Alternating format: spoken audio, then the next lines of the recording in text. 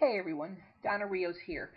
Today we're going to be talking about how to create a banner and put it on your website and then make it a clickable link to wherever you need it to go so that people have to click on the image to be taken to somewhere else. So whether it's an opt-in page or, anything like that, then that's where we're leading them to. So I went into PicMonkey just because of the fact, there's Canva, there's Pagemodo, all those kind of things. I went to PicMonkey because to me it's the fastest to work with. It's very easy, it's straightforward. I'm not having a lot of, I'm not having to check a lot of things. It's just a very quick and easy program. So that's why I chose this, especially for beginners, because I don't want you to get so caught up in all the different things that you can do. So okay, well here we are. Now, if you can see that I got my little image and how I wanted it to look and everything. So all I'm going to use, because this is going to be way bigger than what I need, I'm just going to get Jing and I'm just going to kind of chop it down to size because I want it to be more thinner for sure. So kind of just look at it, and you could balance it like that. You can make it a little longer. However you want to do that, I'm going to leave it like that. I'm going to click save. This is going to be, oops. And again, I'm just saving it onto my desktop right now. So it's just easy for me to find. Okay, so I'm going to close that out. So now I get to go to, let me see, where am I going? I'm going to my website. So I already logged in, and I'm going to create a new post just for, and I'm clicking add new, and just for demonstration purposes, and I'm going to say, whoops, pre-recorded. That's what I'm going to call this. Of course, you're going to call it anything you want. So I'm just clicking down here. I'm clicking add media. So I'm going to upload the file that I just created.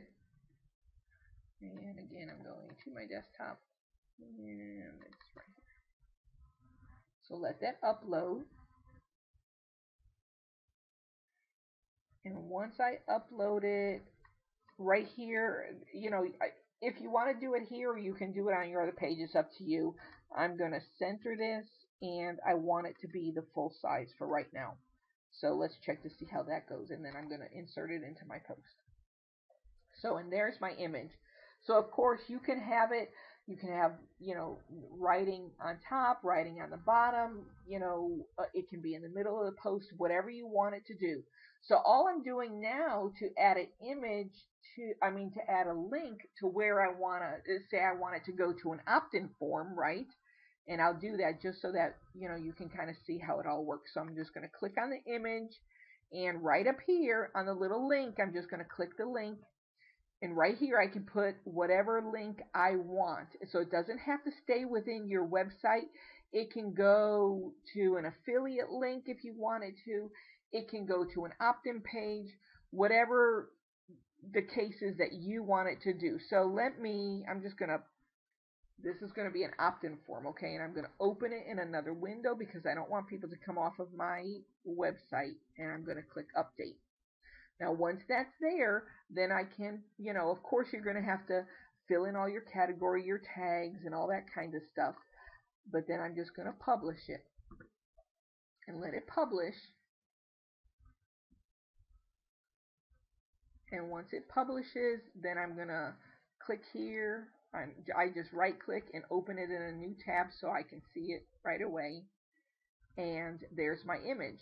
Now, this bottom part is not what I added. This is another little free training plug. This is a free plugin I'm going to do a training on.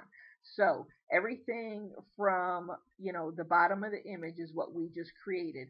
So you can kind of see when I hover over it, how it kind of fades in and out. And that just means there's a link there. So I'm just going to click on the link now, and it should go straight to an opt-in form. And there it is. So, So I hope that was pretty easy for you to understand. It's nothing really to, once you get your image where you want it to, you just click on it to, highlight it, make sure it's all surrounded, and go to the little link tab.